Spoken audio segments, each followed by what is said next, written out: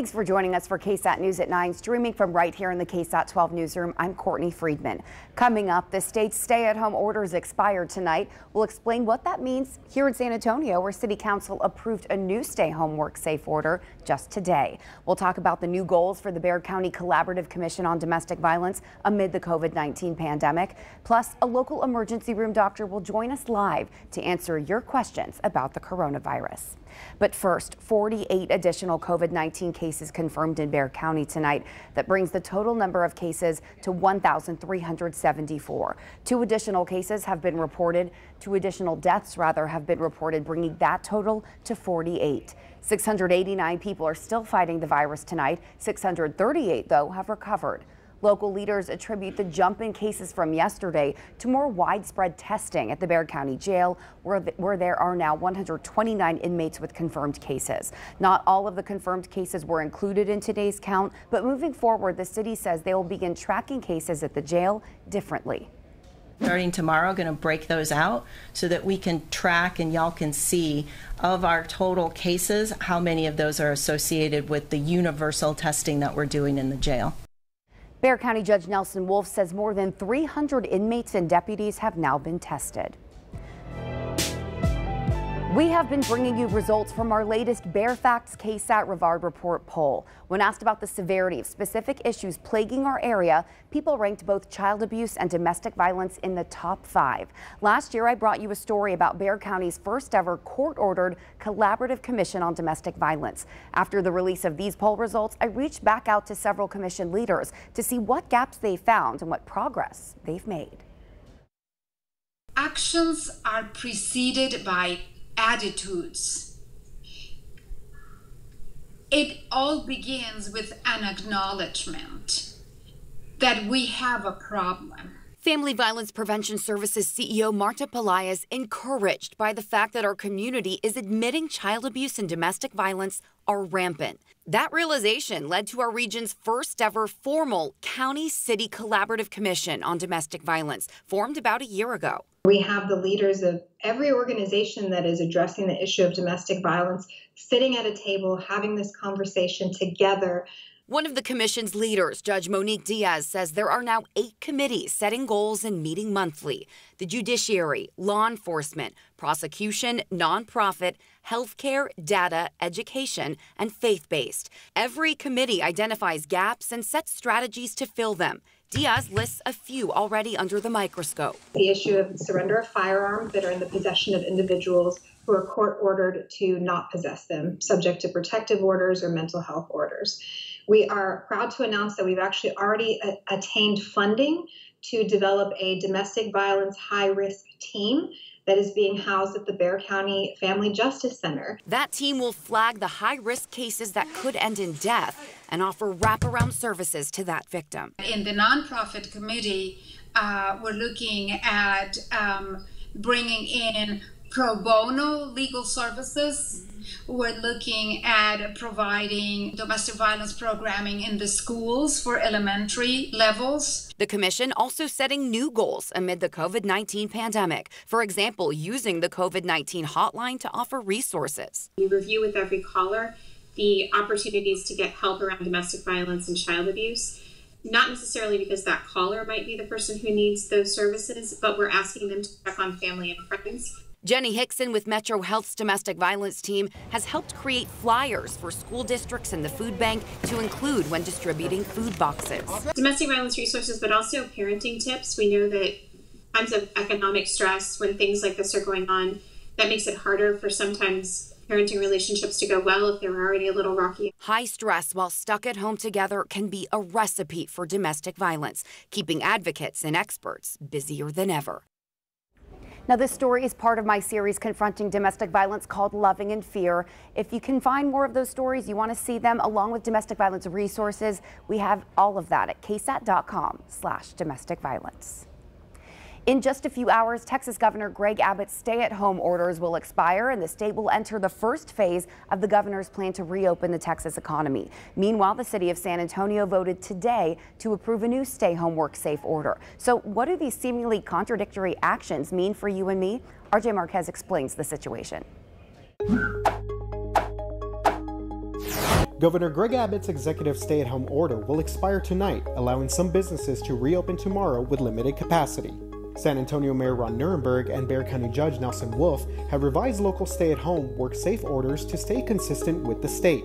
Both local and state orders are in effect through May 19th. In Bexar County, gatherings are still prohibited beyond your household, and social distancing is still required in shared outdoor spaces and inside stores. People who violate the rules risk facing fines and possible jail time. Local residents must also continue wearing face coverings in places where social distancing is difficult, like in grocery stores or pharmacies. But this is the major difference from the state's order, which supersedes local orders. The state says residents cannot be arrested or fined for not wearing face coverings, but privately owned businesses can ask customers to leave if they are not wearing a mask. When it comes to reopening businesses, Abbott says all Texas retail stores, restaurants, movie theaters, and malls are allowed to open Friday as long as they operate at 25% occupancy and follow social distancing guidelines. Gyms, bars, barbershops, nail salons, and public swimming pools all have to stay closed for now. Dentists and other licensed healthcare professionals can resume services. Museums and libraries can reopen, but interactive exhibits have to stay closed. Abbott also says churches could expand occupancy and that sports like tennis or golf can resume as long as there are not more than 4 people playing together. This does not mean that businesses have to reopen, and some have already said they do not plan on doing so immediately. There are also concerns from local health officials that Governor Abbott's plan to reopen Texas is premature for San Antonio. There are places in Texas that have hardly seen any cases, where the population density is very low. And I think resuming business is probably a very good idea and important for those places. San Antonio is different. We have a higher population density, and we're worried that this may be early. Despite these concerns, the state is moving ahead with the first phase. The second phase would begin in mid-May if the state is able to maintain healthcare capacity and limit the spread or a new flare-up of COVID-19. For the 9, RJ Marquez. Coming up a little later in the newscast, we'll hear from a local restaurant owner preparing to reopen tomorrow about the safety measures he's taking. Zooming out now, there are more than 1 million COVID-19 cases in the United States and more than 63,000 deaths. Globally, there are more than 3.2 million cases and 233,000 deaths. Turning now to tonight's 9 at 9, a deadly fire in South Korea. Police investigating a shooting at the Cuban embassy in Washington, now saying it's a suspected hate crime. Plus, a look at how COVID-19 is impacting communities across the world. Here's tonight's 9 at 9. Police in Kentucky say at least 4 children from an Amish family are dead after an accident involving their horse and carriage on Wednesday. 1 person survived and 1 child is still missing. Police say the family was trying to cross a low-lying stream in their carriage. As they started into the water, they noticed that it was getting deeper than what they thought. As they tried to back the buggy up, the horse lost its footing, causing it to go into the water and overturning the buggy. 2 witnesses were able to rescue the horse. Here at home, a Bexar County Sheriff's deputy who was tested for COVID-19 2 days ago died this morning. Detention officer Timothy De La Fuente was a 27-year veteran with the sheriff's office. Health officials confirmed that Deputy De La Fuente had tested positive for COVID-19 this morning.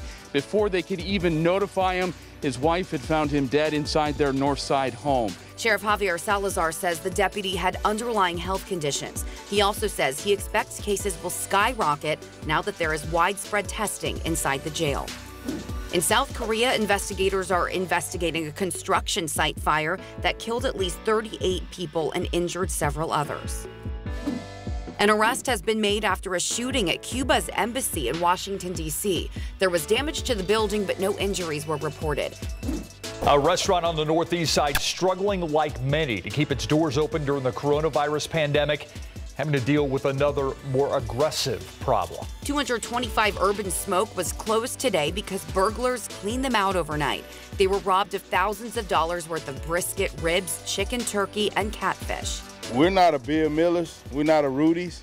You know, we don't have that type of buying power, and we don't have that type of reserve. You know what I mean? Like, I'm just like everybody else, man. It's just like we punch the clock. And we here every day, 11 to 6. And, you know, I lost a whole day and the whole weekends of supply. Urban Smoke will be opened again tomorrow. The owners hope surveillance video will help police catch the thieves. A surfer in California injured after an encounter with a shark. The man was in about 8 feet of water when the shark aggressively bumped him. Right now, red tides are occurring off the coast, and that makes it harder to see in the water. A biologist says it's possible the shark thought the surfer was a seal.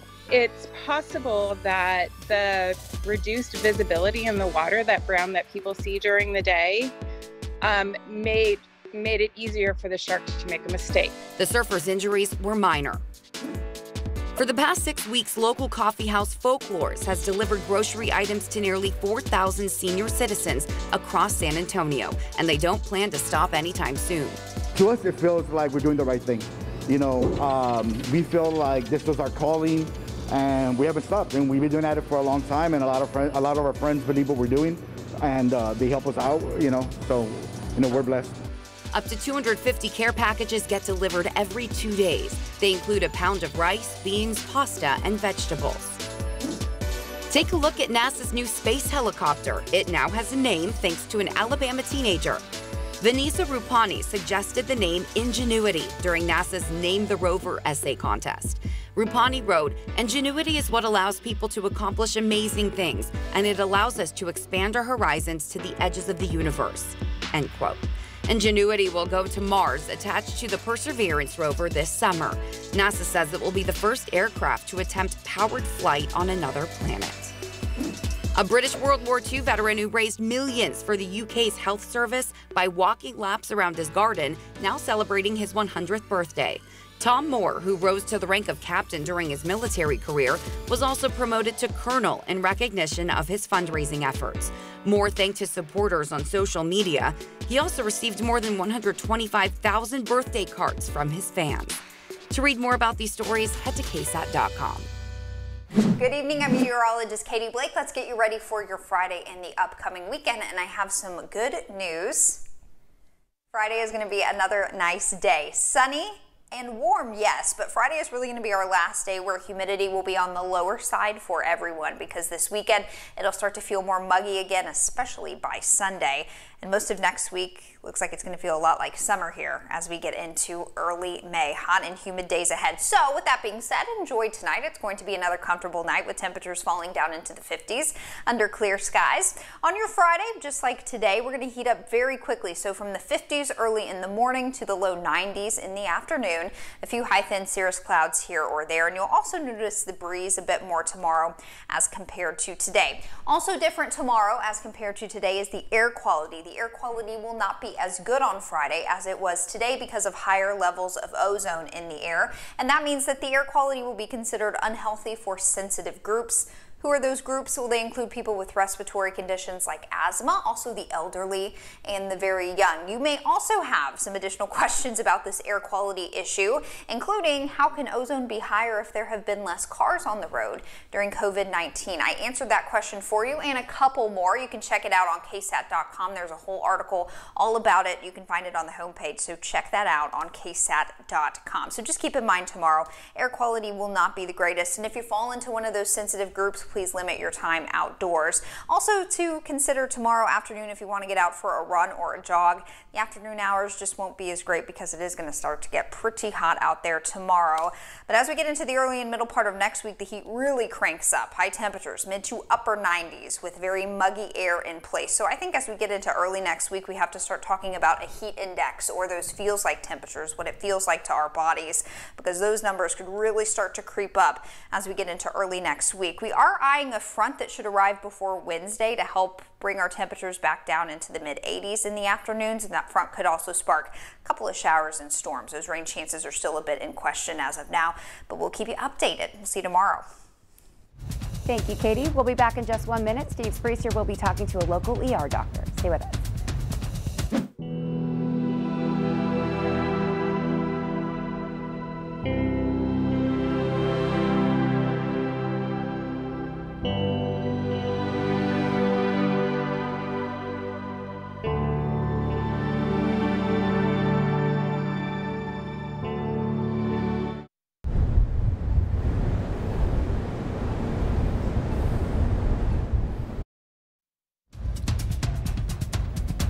It is the unknown, and a lot of us have questions. And separating facts from fiction surrounding this pandemic is why we are continuing this portion of the show where we bring viewer questions about COVID-19 to some of our local experts. And tonight we're once again speaking with Dr. Robert A. Frolickstein, an emergency room doctor working right here in San Antonio at Methodist Hospital. Doctor, as always, thank you for joining us.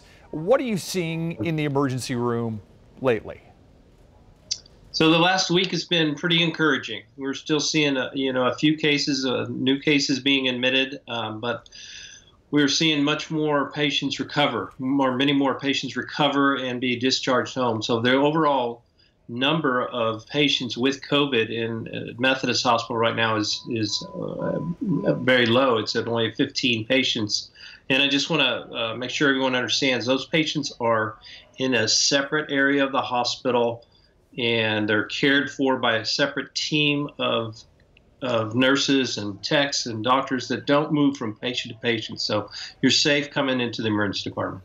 And that's, I want to expand on that a little bit, because since we really first started talking, you were concerned that you're not seeing some of the normal cases, the non-COVID related cases that you usually see in the ER. That's very true, and it's concerning. And just as an example, we're a comprehensive stroke center. That means we have many treatments available for strokes. One of those treatments is a medication to possibly dissolve a clot that is causing a stroke. In a normal month, we would administer that medication between 10 and 15 times. In all of April, we only administered it 5 times. And what I'm fearful of is that's 5 to 10 patients who sat at home, came in too late in order to get that medication that might improve their outcomes. So. And that's why it's so important to get the message out there that the ER and the hospitals are safe. Correct. Yeah. Correct. All right. First question we have tonight: what are some of the new symptoms of COVID-19 that have been spelled out? Yeah, so I think the CDC added some symptoms for people to look at, and most of them are really just those symptoms that we would normally associate with any viral illness: headache, sore throat, chills, recurrent chills, and those are pretty common. Sore throat are pretty common with really any viral illness. And I want to remind people that it's not just one of those; it's a combination of those, and they have to kind of present in the correct way to be worrisome for COVID. If you just have a headache, that's not really very worrisome for COVID without some of the other symptoms. Kind of one of the interesting symptoms that they added, which does seem to be fairly unique to COVID, is this loss of taste or smell. And I haven't personally seen any patients with it, but I know my colleagues have, and it's a pretty profound symptom. So it's not a subtle thing, so don't get worried if you just feel like your food tastes a little funny. Yeah, you're going to know it. Yeah. Yes. Is there any evidence, the next question from our viewers, is there any evidence that COVID-19 can be transmitted by secondhand cigarette or marijuana smoke? No, that really, certainly there's no evidence of it. It doesn't even make any sense by the way we know the disease transmitted, unless you're sharing that cigarette or with someone else, then of course there would be that risk of transmission. There's been a lot of talk at the orders that have come from the city and the county not necessarily matching up with the reopen orders that are coming from the governor. Do you think it's too soon to open San Antonio?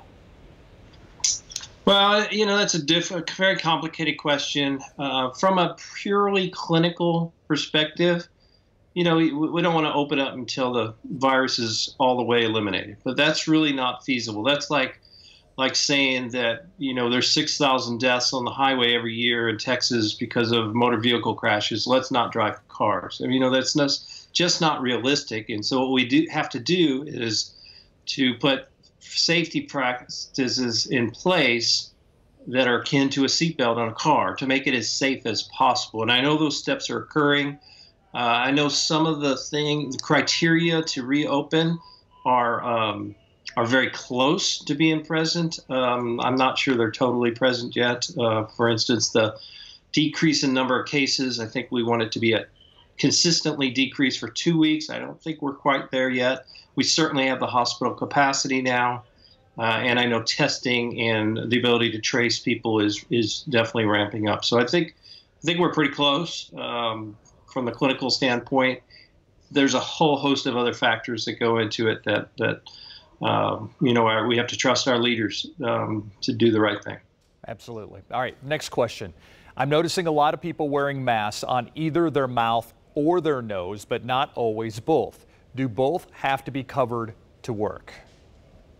Yeah, you really need to cover both. The idea behind a mask is to prevent spreading of droplets of saliva, and those droplets can come from your nose or your mouth. So really, yes, they both need to be covered. How many tests is your ER performing daily? I know you don't know all of them, but let's say in a normal shift for you and your colleagues, how many COVID-19 tests are you usually performing? So currently, we are still really only testing people that we are suspicious might have the disease and need to be admitted to the hospital or are going to undergo a procedure or an operation. And still that probably leads maybe to a dozen tests per day per facility. Do you anticipate there will be some changes in visitation or some ways that the hospital operates now that the reopening of Texas will begin tomorrow? I do think there'll be some changes. I know that some of those have already occurred with the reopening of some surgical cases. I know many of those patients are allowed to have a visitor during that surgery. And I know are discussions amongst hospital leadership about opening up at least to have one visitor per patient. That's not yet occurred yet. They're planning on it. I like to do this with a lot of our experts, and I want to give you the final word. What do you think our viewers need to know tonight? I think that I want to thank the community for all their efforts. This has not been nearly as bad as we had hoped or that we anticipated. And what we hope is that there won't be a bigger second wave coming. And so the way to make that happen is continue to be prudent, even after things open up.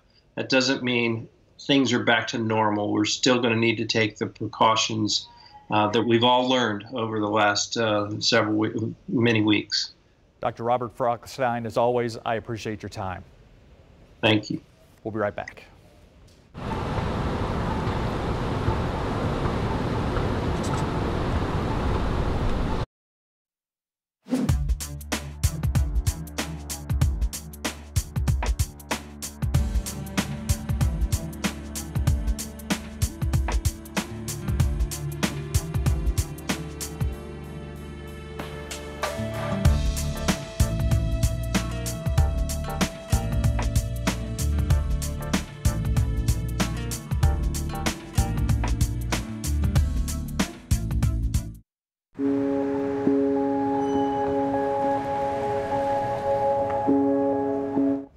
New tonight, the San Antonio Spurs are selling a minority stake in the team. That's according to a report in Variety.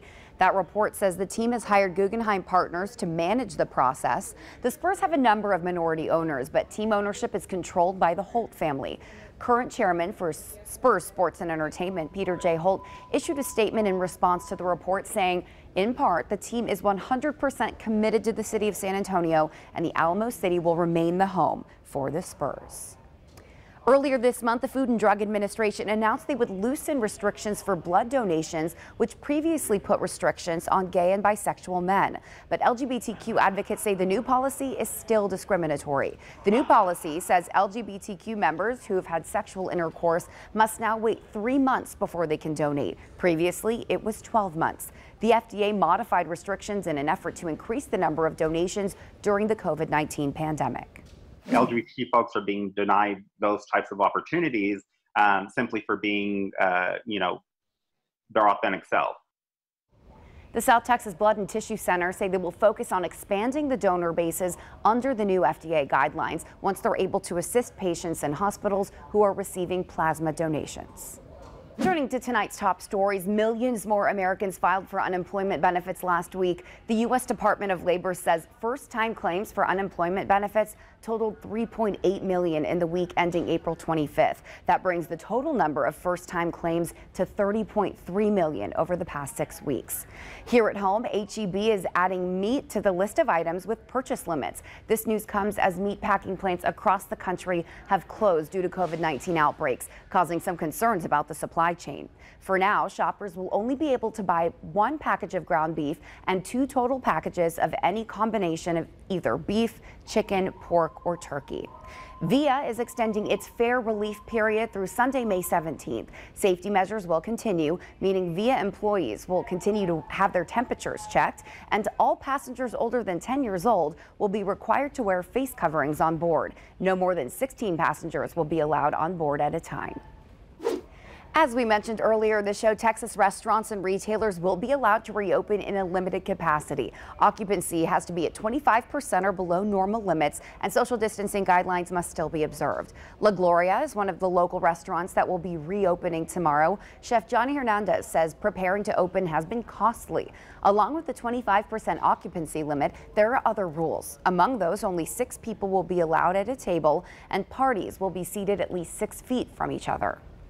Here at the restaurant, obviously there's been a lot of thought and attention to signage, spacing. We have the disposable menus that we've already written for food and for beverages. We have all the single-use, condiments, salt, peppers, so all those little things that add up to safe practices in terms of the spread of the virus. Still, Hernandez says he's excited to welcome guests back. Both La Gloria locations will reopen tomorrow, along with his other restaurant, La Fruteria. We have more information about businesses that are opening tomorrow. Check it out right now on KSAT.com. Of course, some local health experts have said reopening San Antonio businesses right now may be a bit premature. This has led to concern among some workers who don't quite feel comfortable going back to work just yet. To address those concerns, Governor Greg Abbott announced the Texas Workforce Commission has issued new guidance to unemployment claimants concerned about their eligibility for benefits should they choose not to return to work right away. Under this new guidance, Texans can continue to receive unemployment benefits through the COVID-19 response if they don't return to work for one of the following reasons: if they are 65 or older, if they have a household member who is 65 or older, if the claimant has been diagnosed with COVID-19 or they have a family member with COVID-19. Texans can also continue to receive unemployment if they are under a 2-week quarantine due to close contact exposure to the virus, or if the individual is having trouble finding someone to care for their children.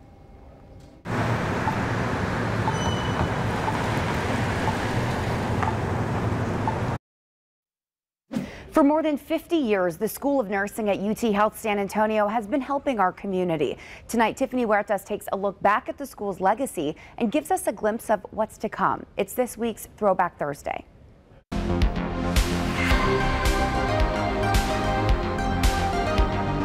That's what faculty looked like. We were very hippie back then. Endowed Distinguished Professor and Director at UT Health San Antonio School of Nursing, Dr. Kathleen Stevens, takes us back to the very beginning. The early parts that I was here for was the opening of the doctorate in nursing, the PhD, and a number of centers that became a real driving force for our nursing science. In 1969, the 61st session of the Texas Legislature passed House Bill 75 and Companion Bill, Senate Bill 83, to establish the University of Texas Nursing School in Bexar County in response to a nursing shortage. The entire impact of this School of Nursing, not only locally but at the state level in terms of moving policy forward in public health, has been a real joy to watch. Dean and Professor Dr. Eileen Breslin says the school continues to change. This school's proud of most recently is our Center for the Caregiver.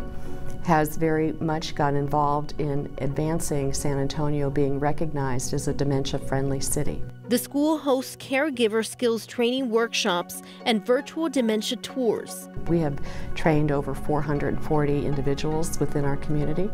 We have also had over 1,600 community members go through our training and getting education about how do we best care for our loved ones in a skilled capacity. Dr. Breslin follows a great legacy of leaders and recognizes the importance of the school's work. It's a privilege.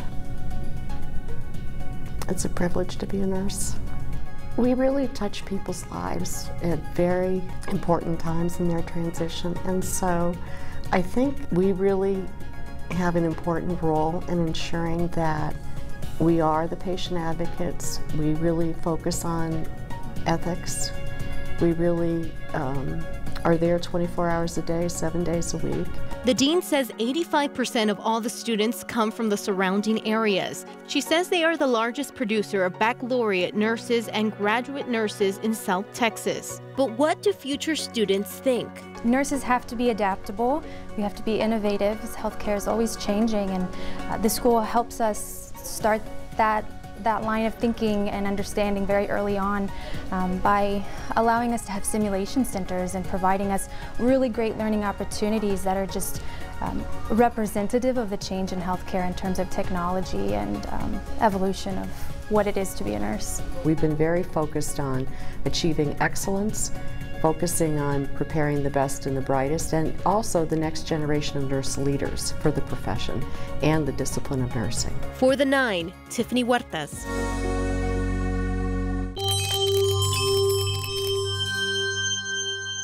Hey everybody, welcome back to another segment of Trending. Now I do want to address really quickly, as the state reopens back up, I have trimmed my beard to pre-quarantine lengths consistent with the medical guidelines I put on my own beard.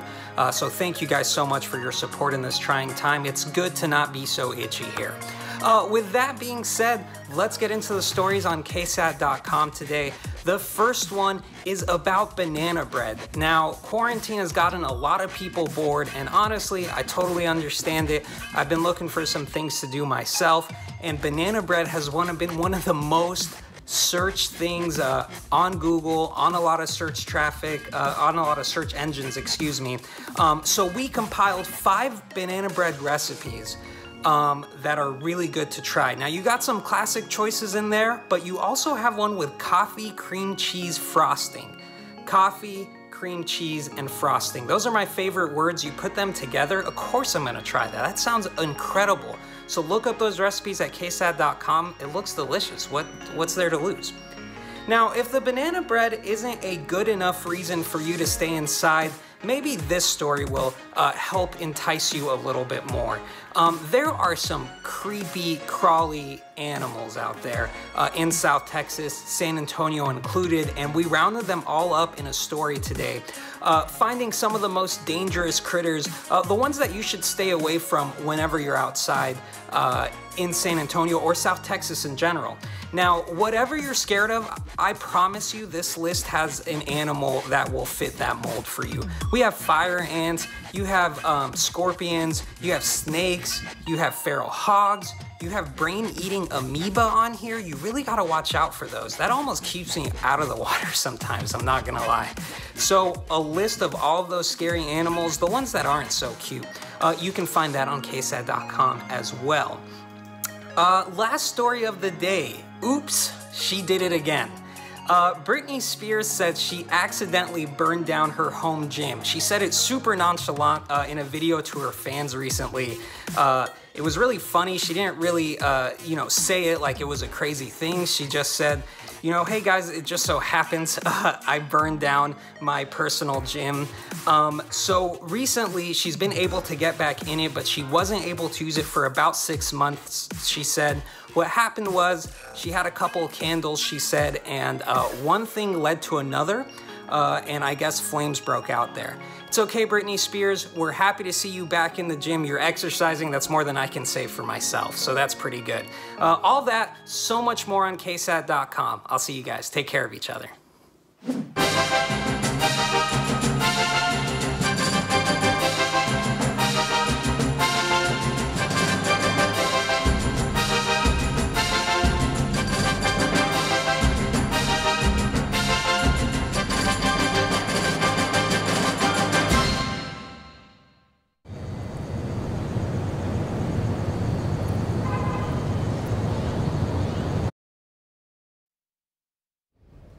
We know the world can be seemingly turned upside down when you hear all this hard news every day. So as always, we want to end your night by telling you something good. Take a look at this heartwarming parade put together for the East Central softball team seniors. Some of the girls got emotional seeing how teammates, coaches, and parents made what was supposed to be their senior night game so memorable. We air these segments at the end of our 9 p.m. and weekend night beat shows. So if you want to join in, just email us a picture, video, description of a good deed, a quote, anything positive that you would like to share. Email it to somethinggood@ksat.com.